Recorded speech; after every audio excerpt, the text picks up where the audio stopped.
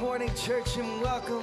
We're so happy you're here to worship with us today. Let's put our hands together, lift our voices, and let's praise our God. Come on.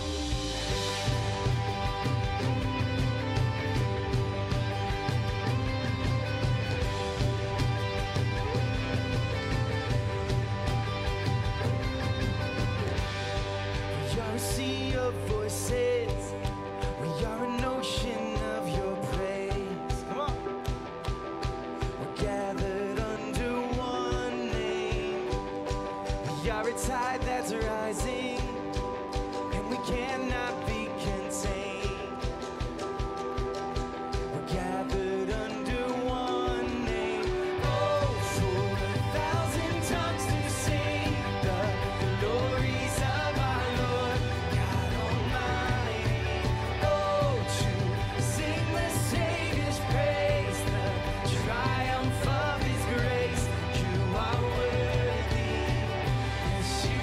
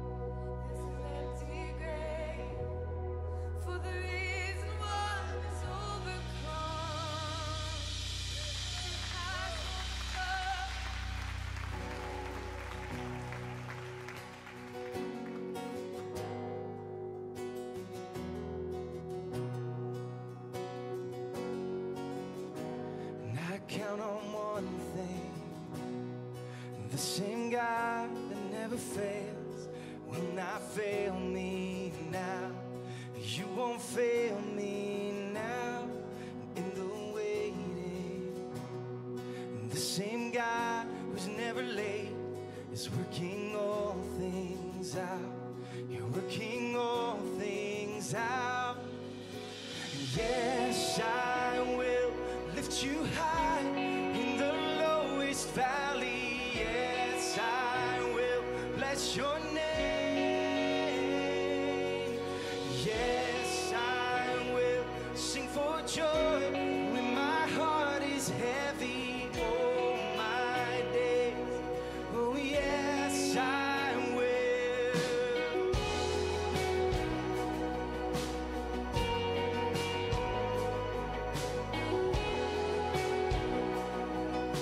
I count on one thing.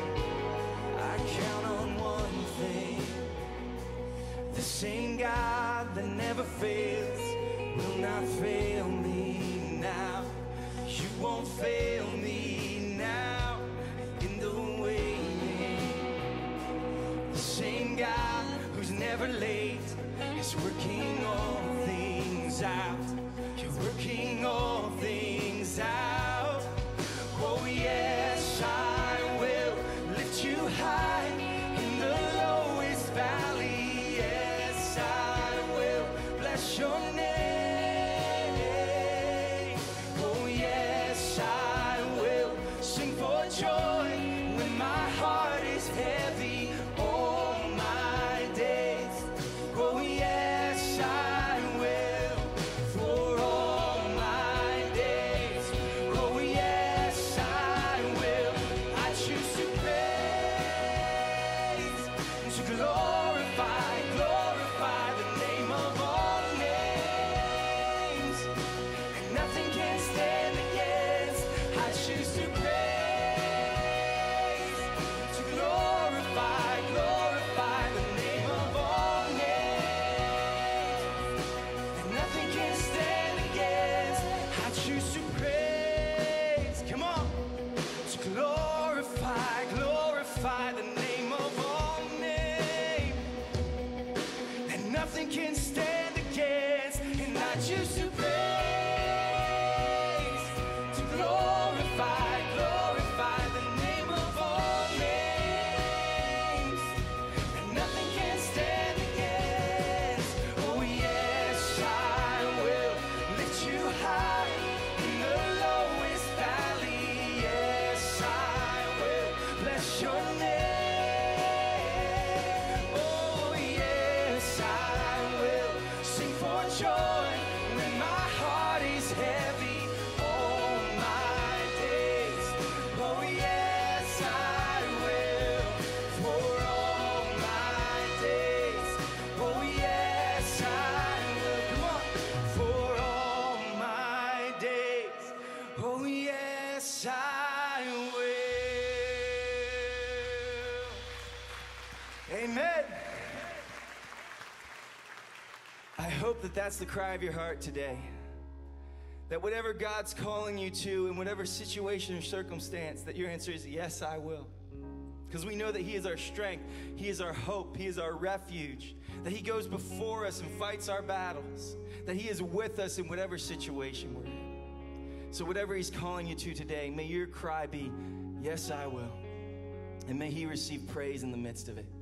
Today is an exciting day for us as a church, and this weekend has been an exciting weekend because we get to do some celebrating with some men and women and young men and women who have made this declaration that they've said yes to Jesus, that He is their hope, their strength. He is the one who has given them life, that they've put their trust in Him, and they're declaring it to the world through the act of baptism, and we get to celebrate that today. Isn't that awesome, church?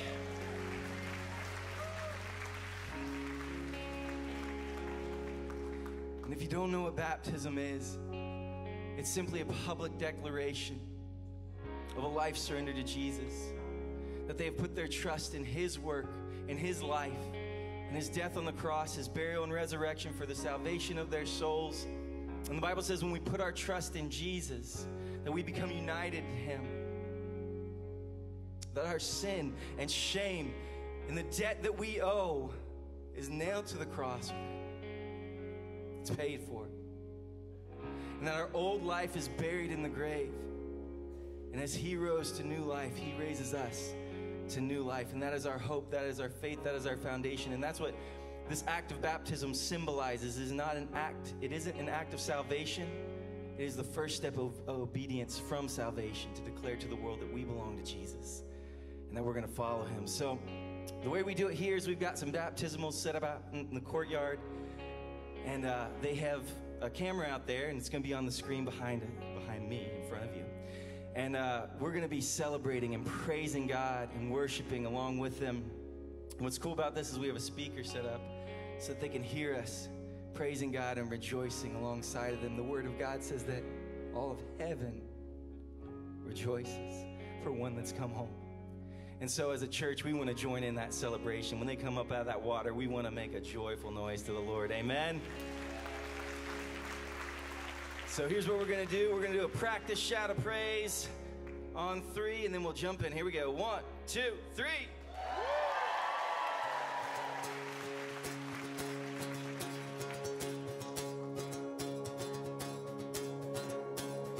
I was buried beneath my shame. Who could carry that kind of weight? It was my turn till I met you. I was breathing but not alive. Come on. All my failures I tried to hide. It was my turn till I met you. You called my name and I ran out of that grave, out of the darkness into your glorious day. You called my name and I ran out of that grave, out of the darkness into your glorious day.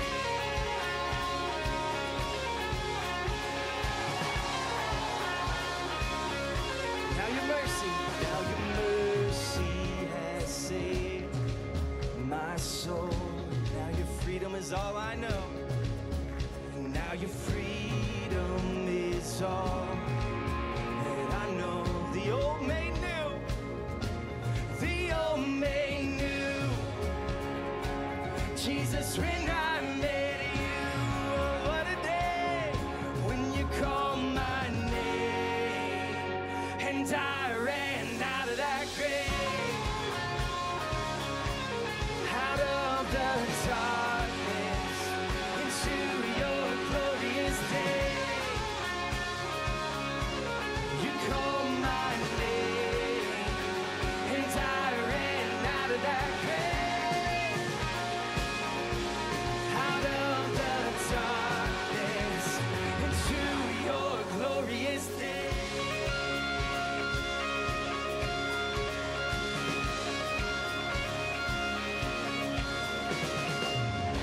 All right, church, they've declared their faith and their testimony. We want to lift our voices along with them. So let's lift this up. I needed rescue. I needed rescue. My sin was heavy, but chains break at the weight of your glory. I needed shelter. I was an orphan. Now you call me a citizen of heaven. When I was broken, you were my healing. Now your love is the air that I'm breathing. I have a future. My eyes are open. 'Cause when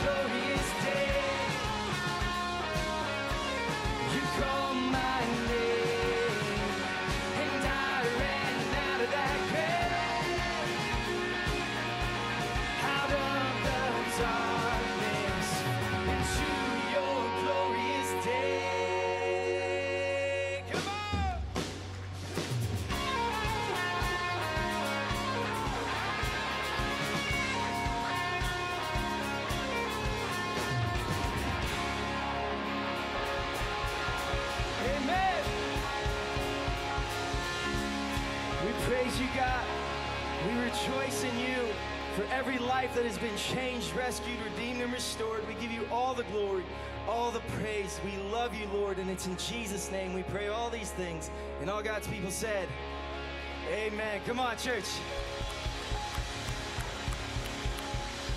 Amen. You can have a seat.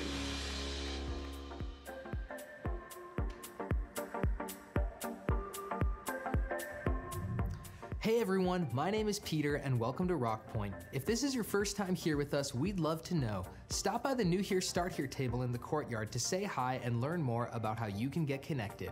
While you're here with us today, we encourage you to take out your smartphone and type in rockpoint.io. Here you can follow along with the sermon, take notes, keep track of upcoming events, join a group, or serving team.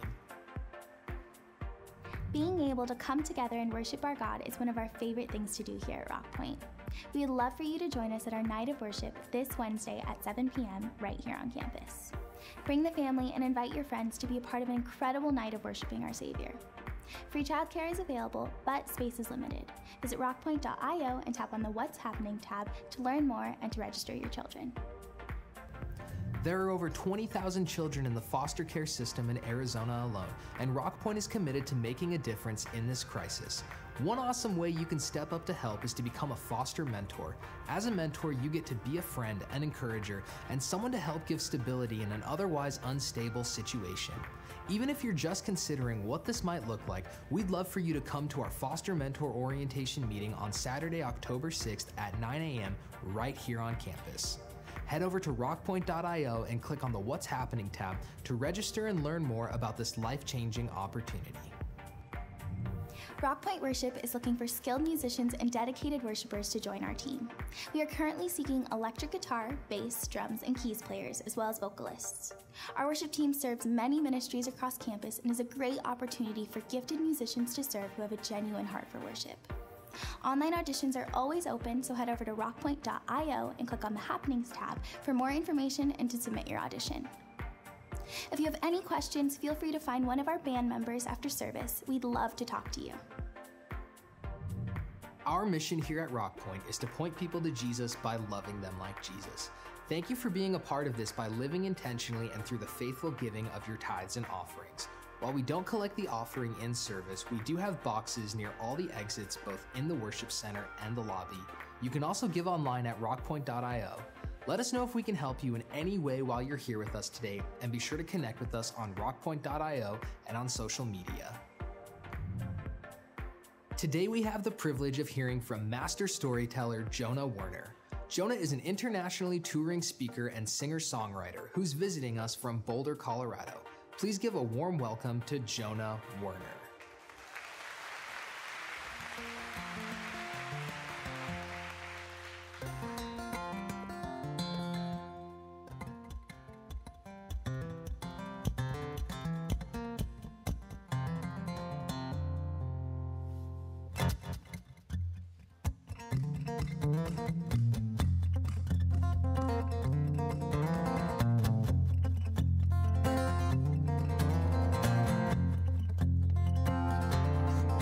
Good morning, everybody.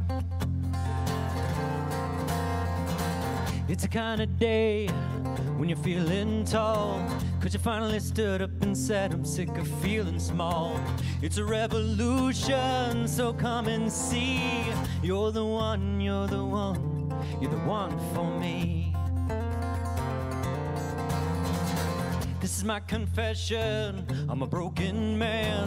Know I've been locked up in the suffering, sickness, and pain. I'm on the borderline, on the witness stand. So I'll admit it, I did it again. Won't you take me down to the place where I can see him? I need him, the freedom, see to my river. Shame and the shiver, they disappear with the fear. Oh, love, draw me near. I'm not the man I once was. No, no, no. 'Cause all my life I waited for the one to rip me out of the cage and set me free. It's time to say it. You're the one, you're the one, you're the one, you're the one for me. Empires and kingdoms and places and people. They're stuck inside themselves like a record player, skipping on repeat, but repeat after me. I won't be with the majority. You're the one, you're the one, you're the one for me. 'Cause all my life I waited for the one to rip me out of the cage and to set me free. It's time to say it. You're the one, you're the one, you're the one, you're the one for me. 'Cause all my life I waited for the one to rip me out of the cage and to set me free. It's time to say it. You're the one, you're the one, you're the one, you're the one for me. You're the one, you're the one, you're the one for me.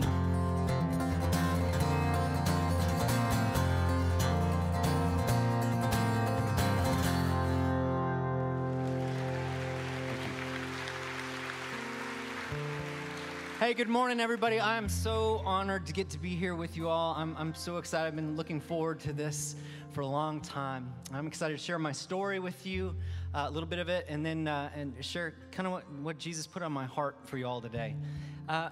If I had sort of a soundtrack to my life or a theme song to my days, it would be the song I just played.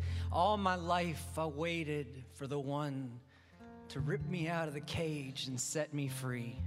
It's time to say it. Jesus, you're the one. You're the one for me. And I think that all of us sort of metaphorically have sort of a soundtrack to our lives. We have a song in our heart. And that song can change. Maybe it was different when you were younger. For some people, the song is maybe your song is a song of peace or a song of joy or contentment. And for some people, it's more of a song of sorrow or mourning or despair or anxiety or fear or depression or addiction.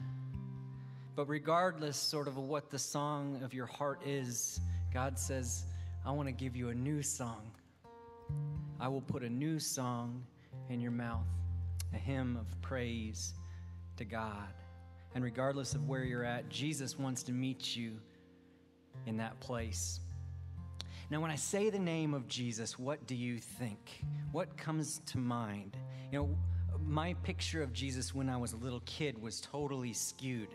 My mom would take me and my brothers to Sunday school, and we would drive home from church, and she would say to us, boys, what did you learn at church today about Jesus?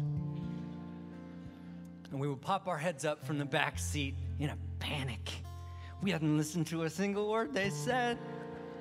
The only reason we liked going to church was because they served Tang, the beverage you can drink hot or cold, your choice. And little frosted animal cookies with sprinkles on top. They were so good. And we're sitting there panicked, and all of a sudden my 3-year-old little brother bails us out, and he says, hey, Mom, who's Jeebus?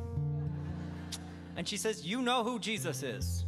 And he said, is Jeebus that guy in the picture on the wall when you walk into the church, the one with the long, flowy, flow Pantene Pro V hairdo with the blue colored contacts and the white robe with the purple sash and the little lamb on his shoulder? And my mom says, yes, that is Jesus. And he says, that guy who's supposed to be Jewish but looks like he's from Norway? My mom said, yes, that is Jesus. And he said, oh, Mom, Jeebus freaks me out big time. And he did me too, because I couldn't really relate to the human rendering of who Jesus was supposed to be. I was a little boy. I wanted to have fun and adventure in life, and that character didn't look fun to me. But as the years went by, I learned and heard about the real Jesus, the Jesus who's the most interesting, amazing person to ever walk the face of the earth. I heard of the Jesus of John 10:10, the one who said that the thief comes to steal, kill, and destroy, but I have come that they might have life and have it to the full. He says, I've come so that you can have life abundant. We were created for life to the full. You see, the reason Jesus didn't come to earth just to write some tale of a baby born in less than royal fare. And the reason that he came wasn't just to live and die, but it was to live and die and rise again to change a fate that on our own we can't bear. And so think about the ones who sit beside you, and think about how far you've come, and then think about the ones in your life who are gone or passed away, and then think about the Holy One. I'm talking about a man who's bigger than our hopes. He's bigger than our dreams. He's greater than our fears. He's greater than our pain. He is justice for the ones who've been hurt and live in shame. He's the reason that we live, and you're the reason that he came. The reason that Jesus came to earth wasn't politics or law. He turned the tables on the leaders of his day. And the reason that he came wasn't scientific sense. Inexplicably, he made a fool out of the grave. And so think about the ones who sit beside you, and think about how far you've come, and then think about the ones who are gone, passed away, and think about the Holy One. I'm talking about a man who's bigger than our hopes. He's bigger than our dreams. He's greater than our fears. He's greater than our shame. He is justice for the ones who've been hurt and live in pain. He's the reason that we live, and you are the reason that he came. He came for the sick and for the poor, for the lost and counted out, for the kids who light our Christmases with joy, for the broken, for the confused, for the dad who just left and ran away, for the lonely and the orphan little boy, for justice, for reprieve, for a hope to set us free. Hallelujah. Hallelujah. You're the reason that he came. You're the reason that he came. He came to make a way. He came to save the day. He came to set free broken you and broken me.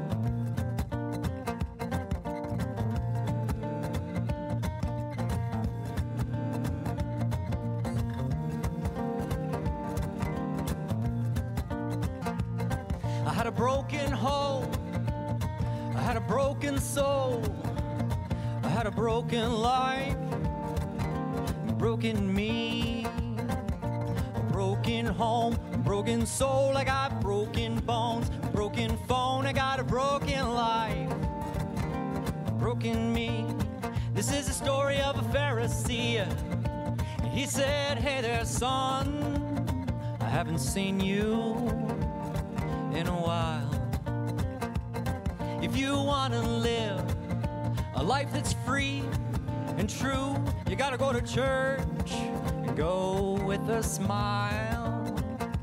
And I said, no man, no, who are you to judge me?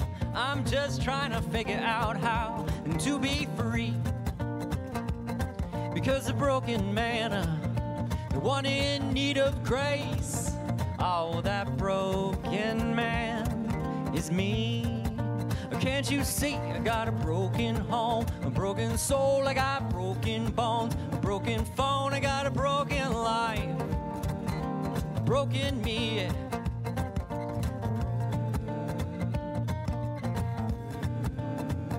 I got a broken life.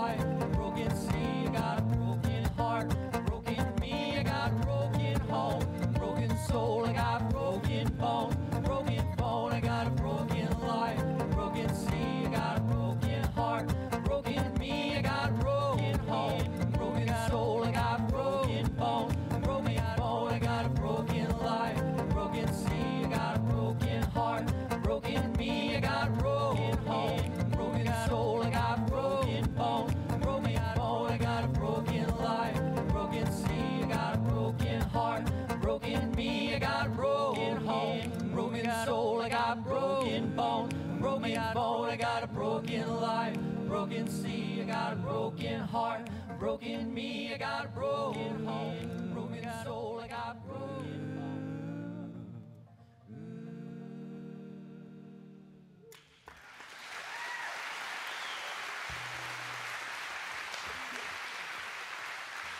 Thank you. That really is the truth of my life. When I was a little boy, I felt empty and broken and confused, and my home probably looked like a lot of other folks' home. We looked fine on the outside, but on the inside, we were falling apart. My dad was a high school dropout. He was a hard-working man. He was a blue-collar miner up in the mountains of Colorado, and he was injured when I was a little boy, and he became addicted to prescription narcotics, and he was a drug addict for the rest of my growing up. And then my mom worked minimum wage jobs to get us through, and we were a broken family. We were in need of rescue and in need of help. Grew up just outside of Buena Vista, Colorado. Buena Vista is a town of about 2,000 people. I grew up in a suburb of Buena Vista, in a town called Nathrop, where I made up 2% of the total population. And every weekend, I would go into the big town of Buena Vista. I wanted to escape home in whatever way that I could. And in high school, I thought that I was a relatively hip fella. I had short hair on top, long hair in the back. I was business by day and party by night. I had a Def Leppard tank top that I wore every day with Jordache jeans. I had an Ogilvy Home perm in the back of my hair that my big brother gave me. And I was a fast driver. I drove a 1969 jet black Chevrolet Camaro with glass packs on the bottom and nitrous in the trunk. In my dreams. I actually drove a peach-colored 1985 Ford Fiesta. It was 4 cylinders of pure power, and every weekend I would drive into the town of Buena Vista to get my best friend, and we would drive down the main drag. We would take a right at the town's only stoplight, go down to the softball field, do a few donuts in the dirt, turn back around, go left at the light, right over to the Loaf and Jug, drive over to the 7-Eleven, and then drive over to the drugstore and park my car next to cars full of girls. It was a thing we called cruising. And we would park next to the girls, and they would always drive away. I said, what's wrong with us? I mean, we're all right? Like, we're pretty good looking, and we're pretty hip. And he said, I know, Jonah, they're just intimidated by us. This guy is so true. I mean, we're more uptown, you know? Like, we're more cosmopolitan. Like, we went to Denver once. I said, we need to go somewhere where the girls are a little bit more sophisticated, like where they know the city, where they also like the outdoors, but they appreciate the city life. We need to take a road trip, and so we did, to Phoenix, Arizona. And there we are, we're driving through Scottsdale, we're seeing things we had never seen before. And all of a sudden we see this girl, and she walks into a Starbucks coffee shop, and I say, stop the car, that's her. And he says, that's who? And I say, that's the woman of my dreams. He says, that's the first woman we have seen. I said, that's the first real woman I've ever seen in my whole life. And he said, no, Jonah, look at her and then look at you. She's like 6'5", and you're like 5'6". There ain't no way a girl like that is gonna go for a guy like you. And I said, this looks like a job for me, so everybody just follow me, because we need a little controversy, and it'll be so empty without me. And I got out of the car, and I walked inside of the Starbucks there, and I stood behind her in line, and she walked up so confidently to the front, and she said, yes, I would like a venti mocha macchiato, soy latte, upside down with whip, a grip, and a kung fu twist, please, extra hot, and a quadruple shot. I had not yet learned to speak this language that she was speaking, so I was very intimidated, and I said, can I just have like a cup of coffee or something? And she said, you're not from around here, are you? And I said, no.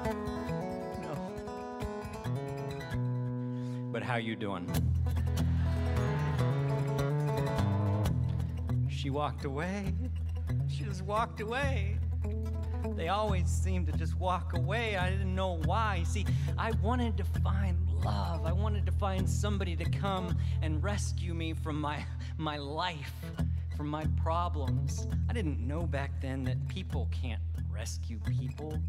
we could only lead each other to the feet of the great rescuer, right? But back then, I wanted rescue. I wanted something to fill the hole in my heart. And so I, like a lot of us, I had these several, dating relationships, but all of the relationships seemed like one-sided, like, I don't know if you can relate to me in this, but they all seem like, she and I were both really in love with her, but neither of us cared for me all that much. So I went off to college, to the University of Colorado, and I did what a lot of us do. I just started dating this girl, and she was so wrong for me, and I was so wrong for her, but we just dated out of kind of convenience, and we dated all the way until the summer after junior year. We were together, and she said, "You know what, Jonah, it is time you come home and meet my parents." And I said, "What? Why?" And she said, "Because it's time we either get married or we break up." And I said, "Those are my only two choices." Oh man, okay, I guess I'll meet your parents. And the thing was, she was, I was this sort of redneck kid from the middle of the mountains of Colorado. She was a debutante from the southeast. Her dad was a restaurateur who owned a chain of biscuit restaurants across the southeast where you'd go and get your biscuits and gravy. And so we called her the Biscuit Princess, heir to the biscuit throne.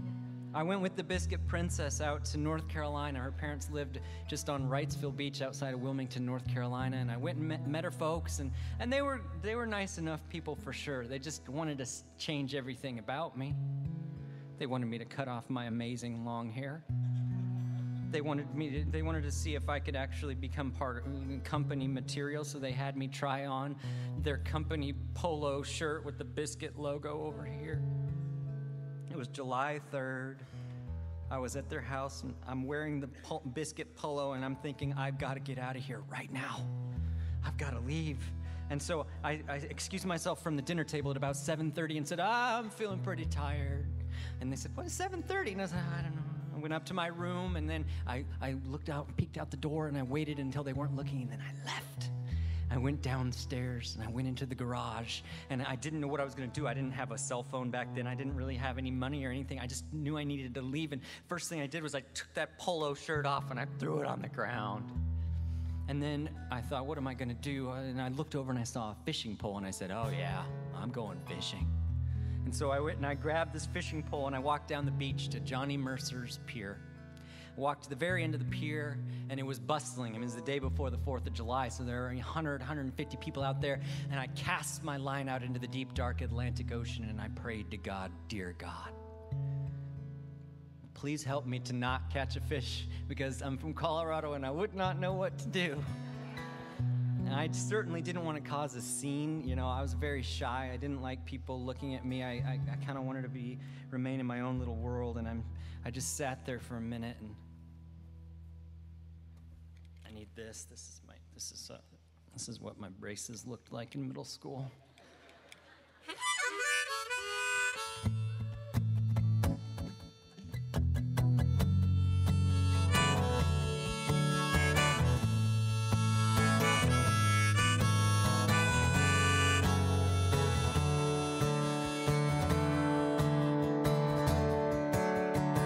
I said, what if I fall?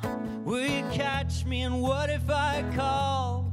Will you hear me? And what if I trust? Oh, will you help me? And if I'm drowning, will you save me?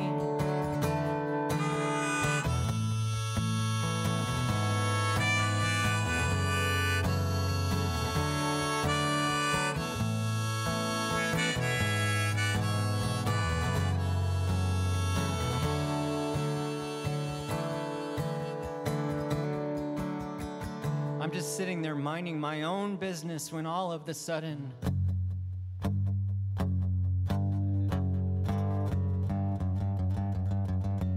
oh no, I got a bite. And it felt like a big bite. It felt like a big fish. And oh no, and it started pulling on my line, and then it started making that noise that it makes when your line is being pulled on your reel and pulling on the drag, and all of a sudden people started sort of looking over at me, and nothing to see here.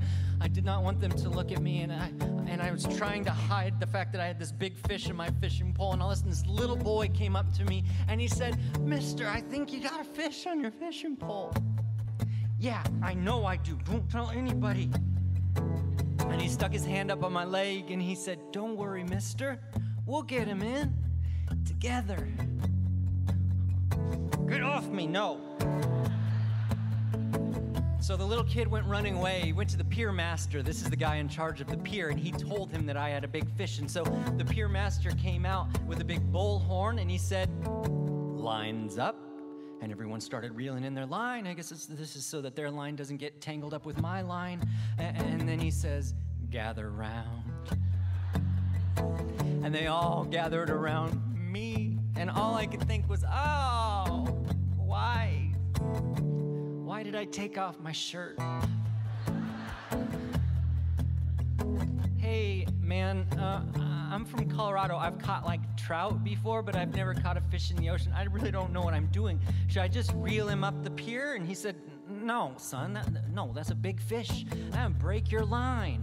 And I said, "Well, do you have a net I can net him with?" And he said, "You mean like a 30-foot long one that would reach from here to the water?" And I said, "Yes." And he said, "No."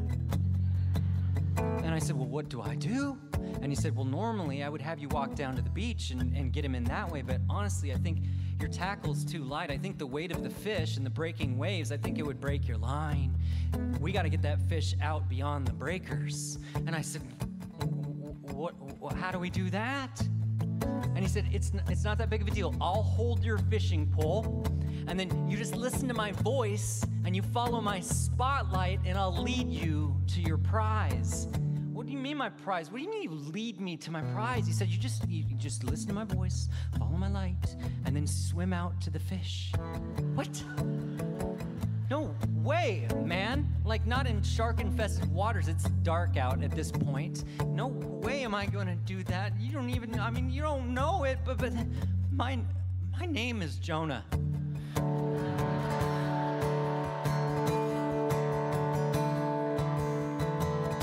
And what if I fall?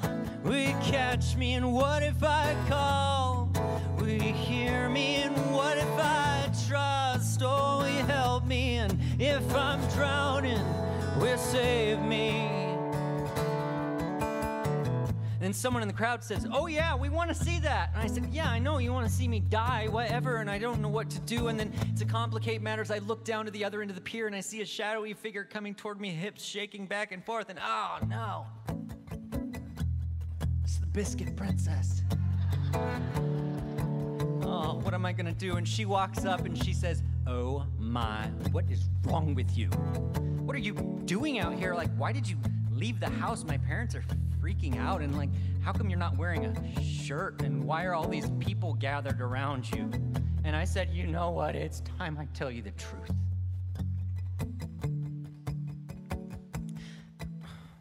The truth is, it's just that the truth is that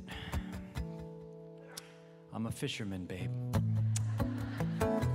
Yeah, the water was calling and I had to go. Got a pretty big one on there right now, to be honest with you." And she says, "Oh, I don't care. Just get home right now or else." And she walks away, and everybody's looking at her, and then they're looking at me, and then she gets far away, and then the woman next to me, a woman puts her hand on my shoulder, and she says, "Oh, son, you gotta go. You gotta go get that fish. She ain't worth it." And I don't know what it was, y'all, but I do know that I was created for life to the full. And when you listen to your heart and you realize that, sometimes you do crazy things. Sometimes you trust in something bigger than yourself. And at that moment, I knew I had to. And so I handed the guy the fishing pole.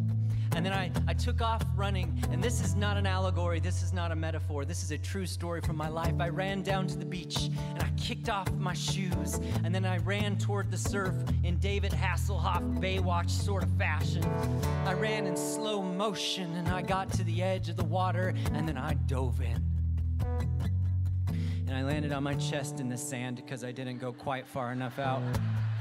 But I got back up, and I started swimming. And I was so scared, but he said, you're doing great. Just listen to my voice and follow my light, and I'll lead you to the prize. And pretty soon I was there. I was face to face with this black and white zebra-striped fish with big human-like teeth. And what do I do now? He said, just grab him by the gills and bring him on home. That's disgusting. Okay, and so I grabbed the fish, sorry, and then I started swimming, and I was so scared. I had adrenaline and fear, and it was the whole combination of things, but it was life. And I got to the shore, and I stood, and I held up my prize, and everybody cheered. And I went up to the little pier house, and Pier Master says, oh, son, that thing's huge. That might be the biggest one I've ever seen. I said, I don't know. And he said, I need to take down your information. And so he took down my information, and then he took a Polaroid picture of me and hung it on the walls of Johnny Mercer's pier. And I went back. The girl and I, we ended the relationship shortly afterwards. And I went back home, and I was at my folks' house in Colorado a couple of months later, and I got something in the mail. I opened it up, and it was a certificate, and it said, this hereby certifies that Jonah Werner has caught a record-sized sheep's head fish off the coast of North Carolina. And I said, hey, Mom, you gotta get in here. And she came in and she said, what is it, honey? And I said, you're never gonna believe it. I've only caught one fish in the ocean in my whole life, and it was the biggest one they had. Does that make me some sort of fishing hero? And she said, oh, I don't know, honey, but it's gonna make for a good story someday. And it is a true story.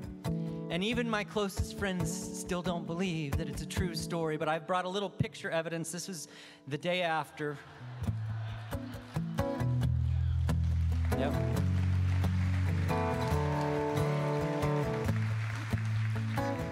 And it is a true story, but of course there's a metaphor in there, right? Of course there is, because the reality is that most of us, we just want to hang out on the pier up there. We don't want to cause a scene. We don't want to shake things up in life. We want to be comfortable, right? And we certainly don't want to jump in the cold water, but the reality is that we were created to dive in. We were created to trust in something bigger than ourselves. We were created for rescue and help from the one great rescuer. And the reality is that if you dive in your life, you experience life to the full. If you dive in your marriage, it becomes stronger. If you dive in your friendships, they become richer. Dive into your work, it becomes more satisfying. If you dive in and face that hard conversation, you become free. If you dive in and you challenge addiction or share that secret you've been keeping to yourself, if you dive in, then you find hope, freedom, and life to the full. And it's okay if you ask the questions. It's okay if along the way you say, but what if I fall? Will you catch me? And if I call, will you hear me? If I trust, will you help me? And if I'm drowning, will you save me? And what if I fall? Will you catch me? And what if I call?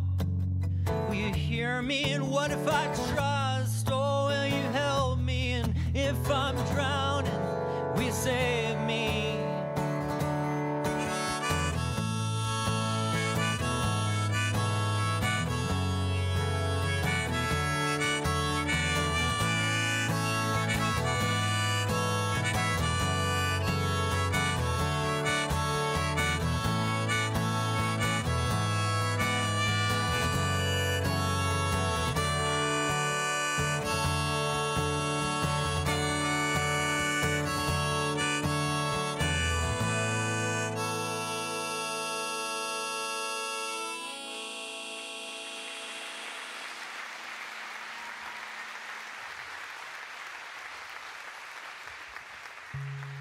Thank you.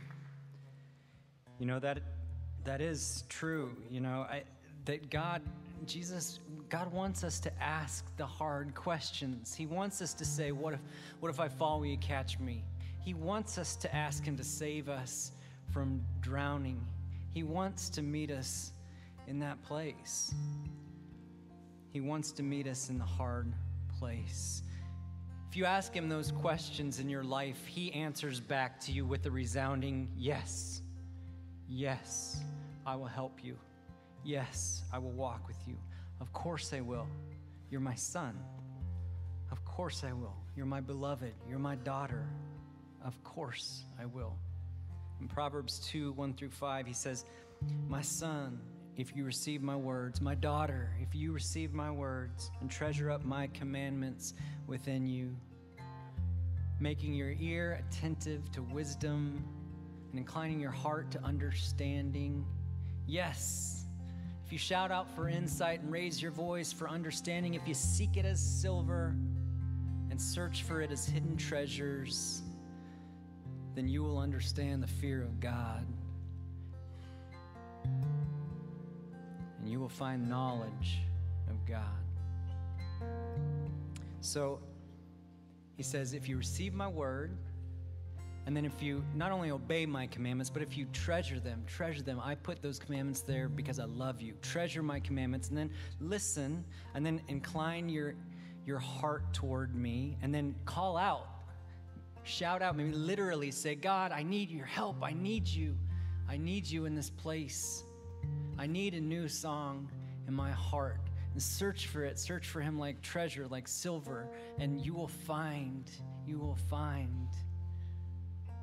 the fear of the Lord and the knowledge of God. And we certainly live in a world where we need it. We need it. We need the fear of the Lord. We need the knowledge of God. We're going to raise up our children. We need it. We need it in our own hearts and our own lives, and we need it in this world, in a tense political climate, in a culture of bigotry and hate and racism and violence and fear. We need Jesus.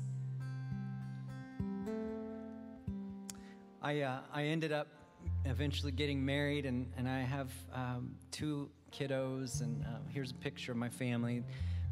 That's my wife, Ruthie, and my daughter, Piper, and my son, Hawk.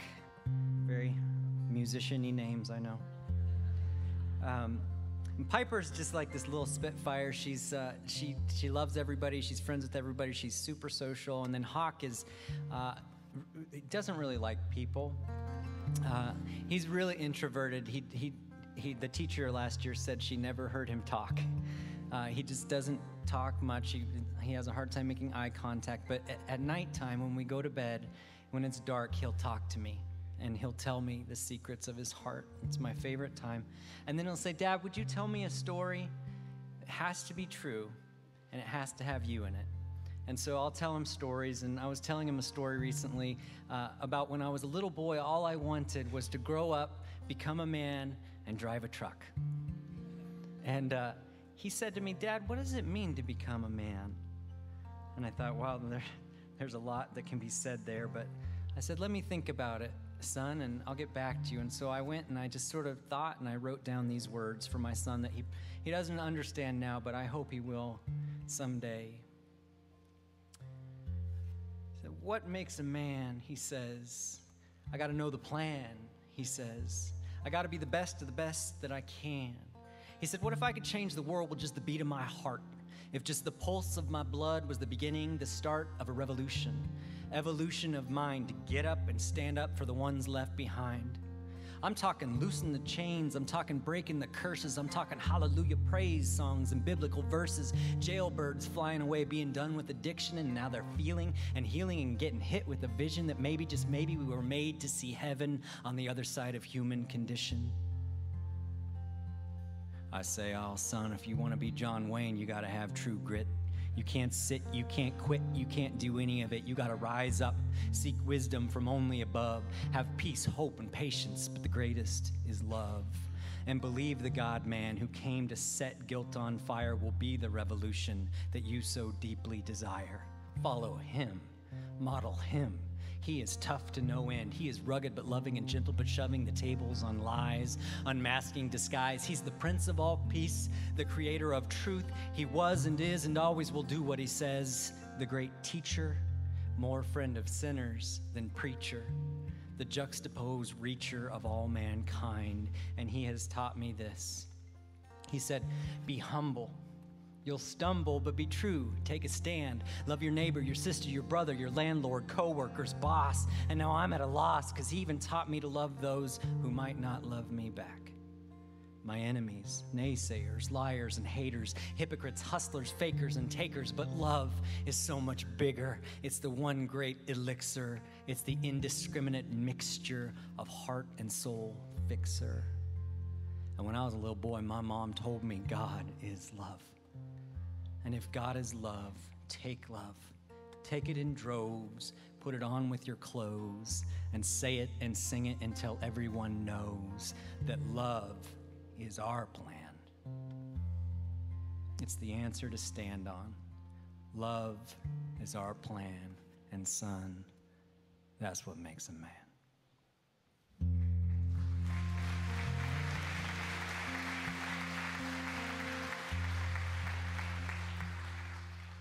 So, what I hope you walk away with to conclude is, I really hope you take a look at your life and you say, what is sort of the soundtrack of my heart? What is the theme song of my life? And then this week, try to share it with somebody. Share it with a friend or a spouse and start a conversation there and see where Jesus meets you in that. And then we've talked about the fact that we are broken, of course, and we are in need of a Savior, that people can't rescue people.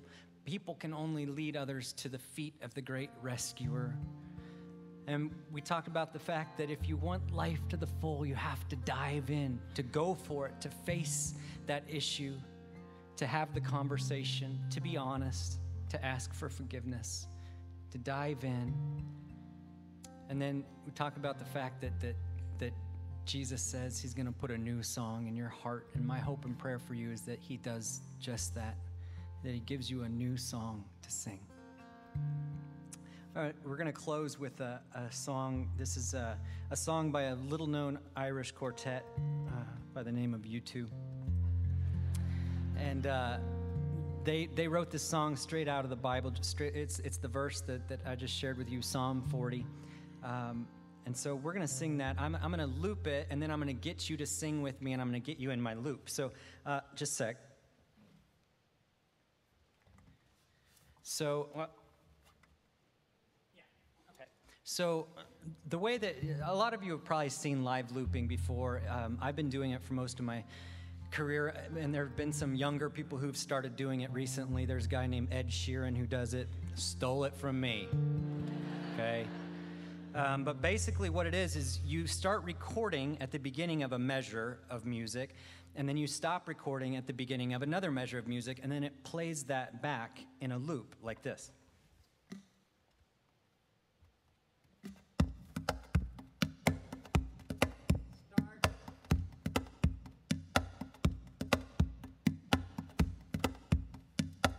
Now you have to do it kind of perfectly in rhythm or it's a train wreck, but this is pretty good. And so then you can do what's called overdubbing, and that is to record tracks over the tracks. I could do 100 overdubs if I wanted to, so I could do whatever I want. I could do percussion.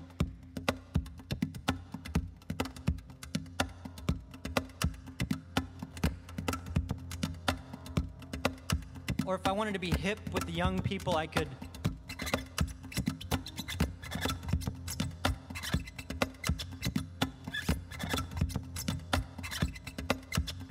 or if I wanted to be more like my generation, I could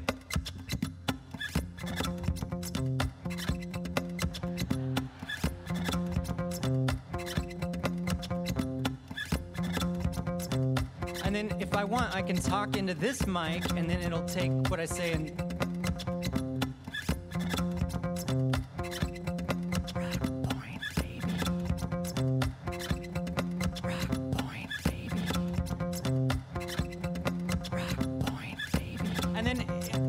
I can also take things out of the loop, things that maybe aren't helping me get my message across to my audience.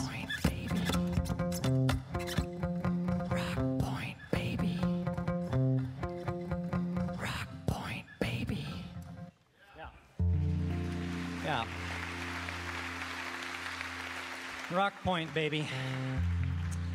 So this last song is 40. I'm gonna, so here. Okay, so I'm gonna build the loop with my delay pedal. So this is the foundation of it. The delay, it's basically just an echo, and so sounds like this. And so I'm gonna, if I do the echo on beat, sounds like this.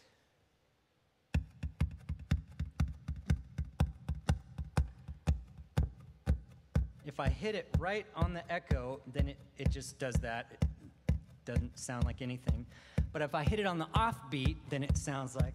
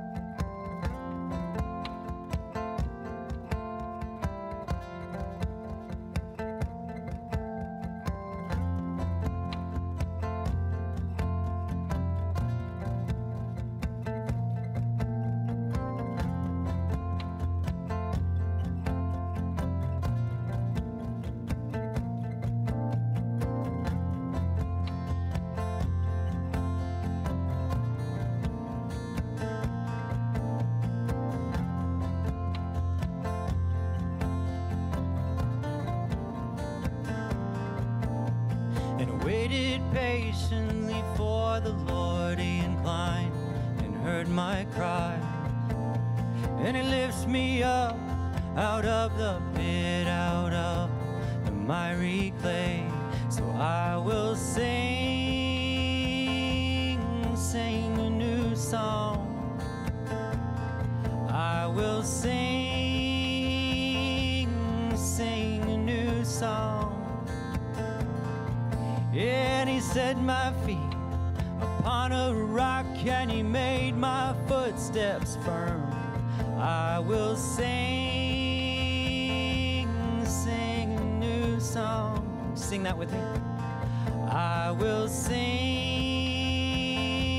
a new song. Make it loud. I will sing a new song. Keep it up.